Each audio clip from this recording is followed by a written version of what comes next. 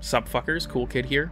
I've decided that weird and obscure stuff may be too complicated for some players, so I decided that in the name of accessibility, I'm going to do things that are more obvious and mundane. I shouldn't have to explain further unless your IQ is room temperature, so spoiler warning like always, and without further ado, let's rock.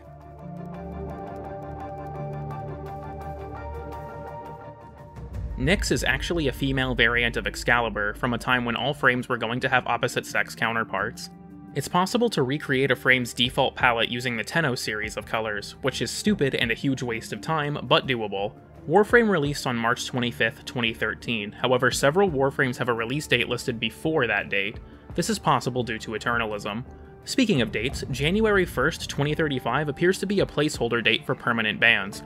But I myself am a firm believer that this heralds the return of Noob Showtech, who will finally teach us how to max a Warframe's level in negative amounts of time. When an enemy's HP reaches 0, they die. This can be most easily achieved by damaging them. This also applies to the player, where if your health reaches 0, you die. Casting abilities reduces energy, but when your energy hits 0, you don't die, so maybe the number 0 is unrelated to dying? I'm not really sure, to be honest. How can an enemy's shield bleed? Why does armor stop poison? Shouldn't these be reversed? By pressing crouch and jumping at the same time, you can do what's called a bullet jump, which is a niche tech useful for getting around. In addition, you can also sprint by pressing the shift key, which makes you run faster. Why don't we just always run? Are we stupid? Ember is the fire-themed Warframe. Most weapons need to be reloaded, but strangely, melees don't. You can slide up stairways, which somehow doesn't break your legs. Darvo is canonically Frodbeck's son, as was revealed in the Ties That Bind tactical alert. The wiki says that during this event it was also revealed that Frodbeck was grooming Darvo for a position on the Corpus board, which means that Beck is canonically a Discord moderator. Trinity is a character that exists. Every mission is secretly just exterminate, it just varies what you're exterminating and why. Go ahead, argue with me in the comments, I'll make plenty of shit up. In Warframe, you play as a Warframe. Our history is smoke, blurred by dreams, guided by ghosts. A voice. Why did lybb make a deal with the Sentients? Is he stupid? If you go to the Lavarian and give Drussus all your credits, you'll have no more credits. Wait a second, Frost and Nyx weren't in the original 8 Warframes? What the fuck? Ortis isn't voiced by Patrick Warburton. Despite being named the Lotus, she's actually not a flower, but rather a person. Please stop letting Megan play the game on stream, her fashion makes me feel ill. The official term for a Warframe player is a registered loser. Be sure to send Forma bundles to Bluprint 27. Gauss and Grendel are actually canonically married. Evidence? I made it up. Caliban is also a character that exists. I am a registered Lex offender. Many characters are based on classic literature or mythology, like Loki, Caliban, Kullervo, and many others. If this has any lore relation beyond just the name, then Loki has canonically been impregnated by a horse. I miss Super Jump DE, please bring it back. Garuda still has no actual lore. Can the queens please stop sending me little meat Kuva liches? They make me feel really uncomfortable. Please let me have Fortuna back, I miss the bisexual lighting. The comment section on the Warframe wiki is a known carcinogen. A magus. We need to bring back racism. They put me below Sab in the YouTube tier list? I'm fucking ruined! I hate our Warframe. I hate our Warframe. I hate our Warframe. What the fuck is a Zababa? I should eat my car keys. But in truth, we were both imprisoned in Lua's belly. In water, chimps will drown. Wait, the arc thrower crashes the game now? This time I'm really gonna do it. Did they remove Rotjaw? Seriously, I haven't seen her in ages. Where the fuck is she? Yes, I'm actually dating Nitro. It isn't a bit. It's not a dog. It's not a fucking dog. It's a caracal. Look at the ears. Why is it so hard? I'm not a fucking furry. Wait, Metroid is a girl? Holy shit, they made the Margwa 5'6"? Are you using charge on Raider? Take that shit off. Can we please get the option to pet Snappy? I want to congratulate him for the 1 kill he gets per stage. Smasher Pass, bread bowl of cheese soup. I'm not making a Chevenant video. There will never be a Chevenant video. There is no Chevenant video. Hey everyone, Cool Kid here, and I am at my fucking limit. You know what? Fuck it. I need to take a break. So somebody else take over. I'm gonna go grab some Margazine. Let me draw the heat. Just deliver that package. Howdy, gamers.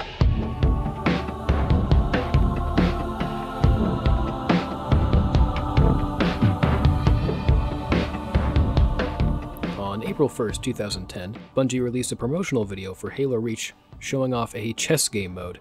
And to everyone's surprise, when the game came out, it turned out to be real. And surprisingly enough, it actually still works in MCC if you want to give it a try. Just look up this gamer tag and download the map and mode from their file share. Halo C has a surprising number of unintended tricks, kind of like its younger brother Halo 2. One of the more useful and easy ones being the backpack reload. To do this, all you have to do is press the reload button twice and then switch weapons. Now, the weapon that's holstered on your back will reload while you're using your secondary. If you watch the opening cutscene from the mission Gravemind in Halo 2, on Legendary, you can see a cutout of Bungie developer Jason Jones off to the side right here. But if you do watch this same cutscene in Anniversary Graphics, on Legendary, again, you'll instead see X343 dev Frank O'Connor in his beamish outfit from Forward Unto Dawn. In Halo 3, ODST, some of the ODST helmets have the texture of a face on the visor. It's really hard to see because it's super low opacity, but trust me, it's there. No, I swear. And I have yet to find any mention of this online, which just makes it a lot more terrifying for me, honestly. Like, I feel like I'm a fucking schizoid or something. In the last mission of Halo 3, right after 343 Guilty Spark betrays you, again, spoiler alert, if you had placed turrets in the previous section, after you kill Guilty Spark, they'll actually turn hostile to you once you go back. And they make his Sentinel Beam look like a Super Soaker.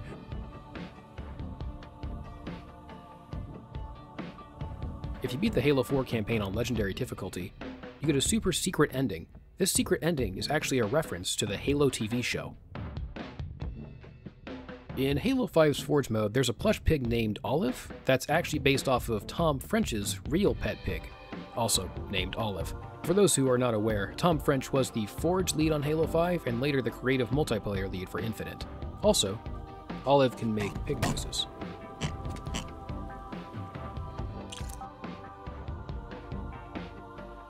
One of the voice actors for Halo Infinite was actually a pug named Gyoza.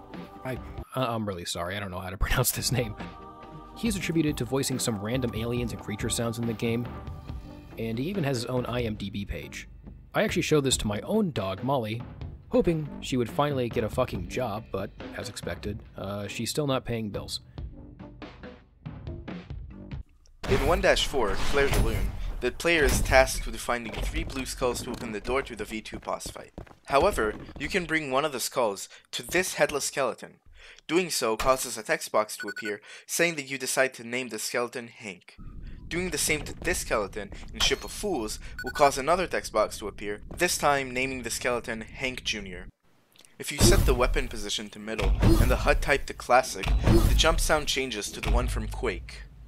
In 1-3 and 4-3, you can find a bar of soap. It does 1,000,000 damage to anything it hits, instantly killing it. This is a reference to Dusk, another New Blood title, which started the trend of the soap being the most powerful weapon in its game. There are several unique and obscure style bonuses in the game. By dropping enemies into the various pools of blood in P-2, you get the Skrongold, Skrongbongold, and Skringdongu-loaded style bonus. Dropping enemies into the depths of the starting area of 5-4, you get a style bonus called Why Are You Spawning Enemies Here? As no enemies naturally spawn in this level other than the boss. Speaking of 5-4, the Leviathan boss has a weird attack property on his lunge. Despite being a blue flash attack, which are typically unparryable, this attack can be parried. Originally in development, it was going to have a yellow flash to communicate this, but the timing is very tight and unreasonably difficult, so the flash was swapped to blue while keeping the attack mechanically the same. Still on the topic of the Wrath Layer, lightning can be seen in the background of the levels 5-2 and 5-4. While the lightning will never strike the enemies or the player naturally, certain metal projectiles can redirect the lightning strikes into them. These include nails, the magnet from the attractor nail gun, and the screw from the screwdriver rail cannon.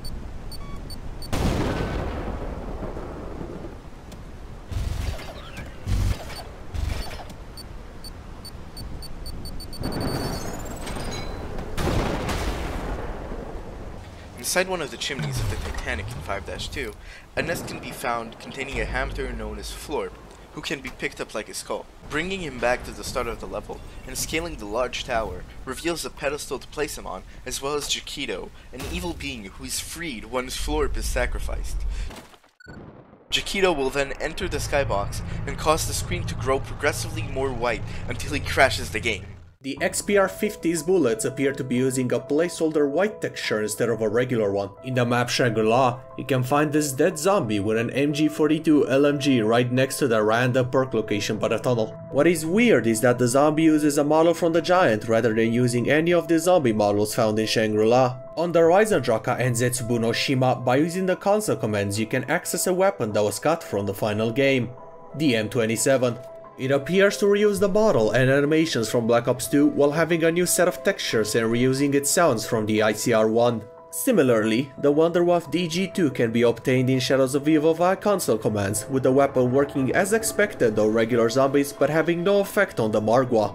Also on Shadows of Evil, you can find a VMP wall buy that is clipping through a wall near the random perk location in the Waterfront district. If the M14 is completely empty, the bolt of the weapon will slide back. Weird part is, the bolt will go back and forth between its normal and empty positions whenever you slide. When upgraded, the VMP visually receives the extended magazine attachment while its magazine size stays the same as the base version. Near the shortcut to the lower Lithic Surrogate, there is a secret room that contains cave paintings of various other games such as Hollow Knight, Dark Souls, and Dead Cells. Now, I don't know how these worlds manage to interact with each other, but if they ever get involved with Alclan in any way, like, they will straight up just be fucked. There's no argument here, they will just immediately die. Leaving the hammer up in a single action army and landing hard can cause the gun to fire. Glass generates with random HP. This dictates how hard it is to break. Running, jumping, and then shoulder checking do more damage to the glass. Bullets can bounce, and playing on Halloween spawns pumpkins to shoot for extra ammo. Almost, if not every single part of guns' internals are fully molded and function properly, even if you can't see them.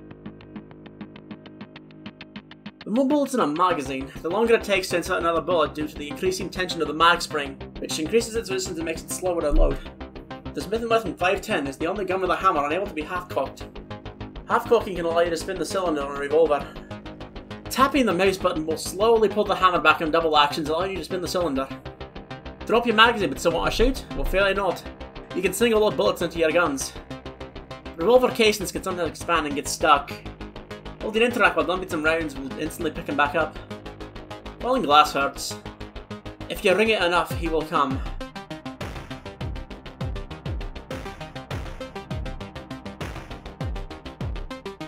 For fans of Receiver 1, there's a functional cabinet in the compound somewhere you can reach through a vent. Where it is, find it yourself. Billiards is functional. Lights can be turned off or destroyed by either turning off the switch manually, shooting the light, or shooting the switch itself. You can shoot tapes to collect them without having to listen to him. Pressing the credits option in the main menu will load you into a special museum level.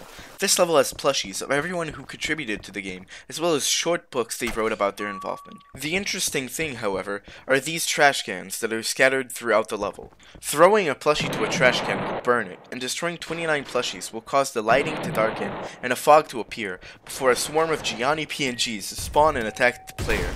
These are statistically identical to Radiant Filth enemies, and killing them all restores the level's normal lighting and music. If you use the no-clip cheat to enter secret levels that are still in development, a large chibi of Akita will be waiting for you inside, along with the text, "You're not supposed to be here."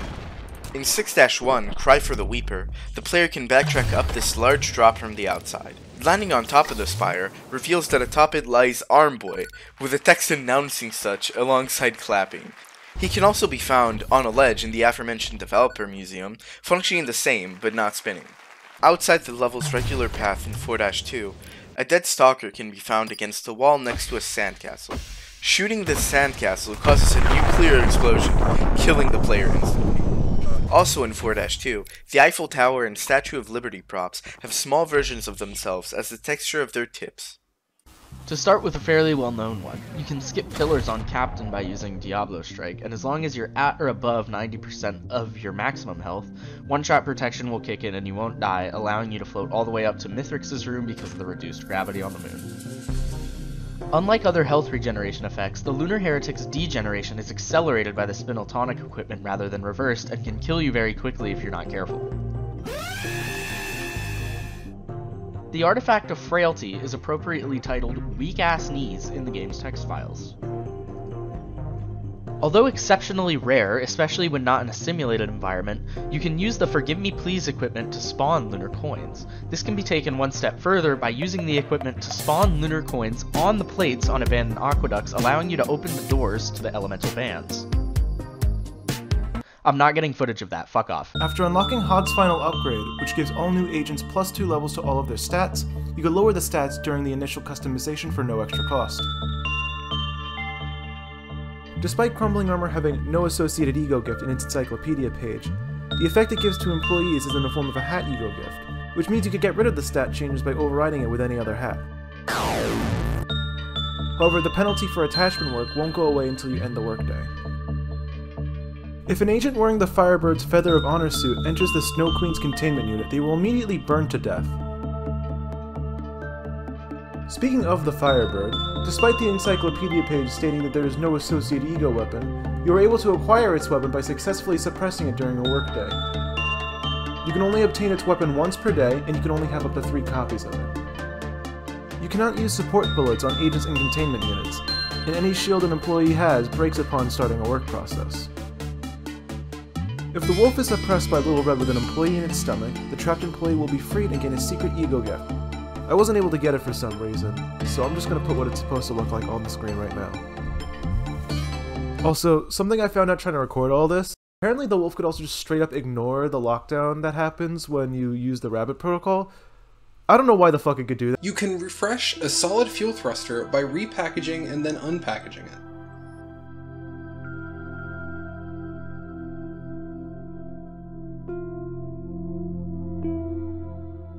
Normally, solar panels won't supply power unless the sun is out. Go figure. However, it's possible to make a perpetual power source by placing solar panels upside down on a platform above a gateway engine.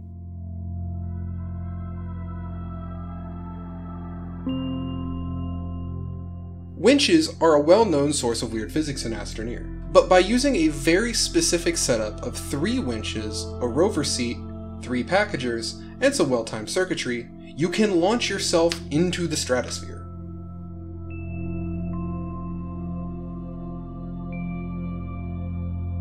Most galastropods, also known as snails, do not provide stacking effects, with 2 exceptions. Rogel provides 6 units of power for each connected to a platform or backpack.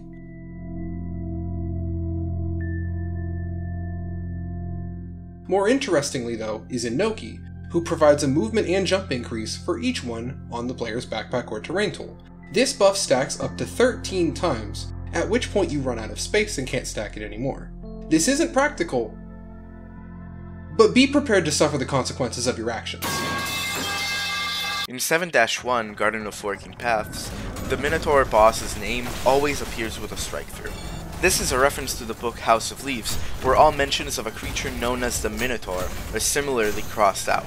In the very next level, 7-2, you can enter this clock tower before it is bombed and falls over.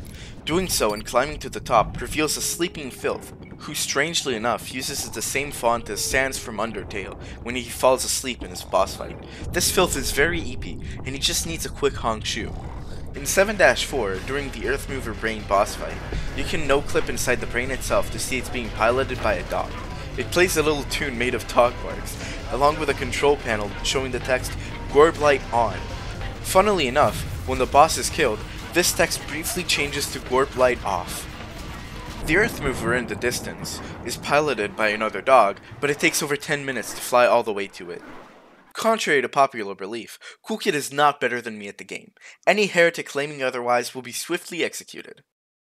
God cards are known as cards that are not very good in Yu-Gi-Oh! Despite getting a lot of support in recent years, due to the fact that they don't share a name like many other archetypes, they tend to lack cohesion. Despite this, Ra is, albeit tangentially, related to a completely separate archetype unrelated to the God cards. Due to its support card Blaze Cannon containing the word Blaze Accelerator in its Japanese name, it is related to the, well, Blaze Accelerator archetype, which is a support archetype for the Volcanic Monster archetype. It's not the only card like this, but it's a really interesting one considering how iconic the God cards are. Speaking of God cards, cards, Slifer the Sky Dragon is the only god card to have its name changed when translated to English. It's also the only one in English not named after an Egyptian god. Instead, it's named after an executive producer at 4Kids, whose name was Roger Slifer. This led to one of my favorite jokes in Yu-Gi-Oh! The Abridged series, where they refer to Slifer the Sky Dragon as Slifer the executive producer. Egyptian what now? Oh right, I completely forgot I had that. Come forth, Slifer, the executive producer!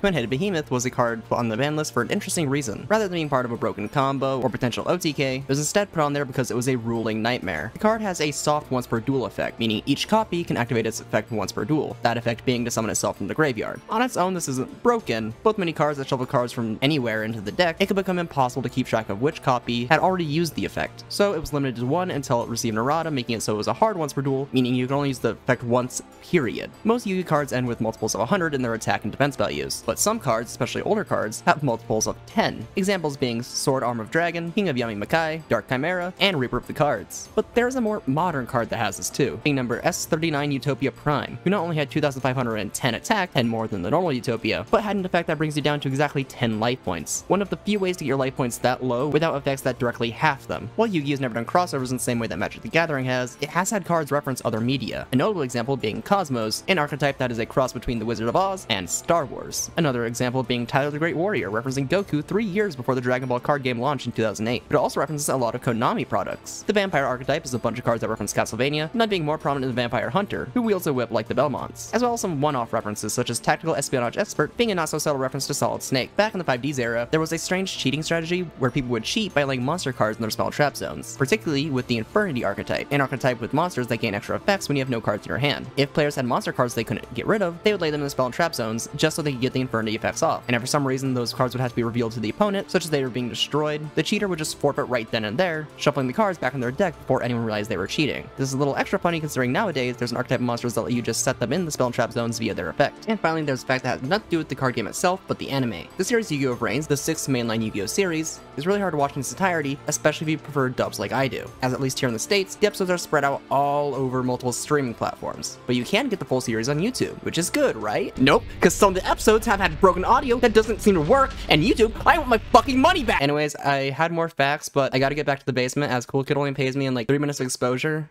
to the sun for like all the art I make for him, and my time's almost up. If you want to know more Yu-Gi-Oh! Facts, go to dickandnuts.com. Okay, bye. Okay, I'm back. Normally I do my like and subscribe and all that stuff, but I'm not gonna bother with that this time. This video is really special to me, and was such a fun, if admittedly somewhat stressful, opportunity to have a lot of my friends get involved and broadcast their personality and style.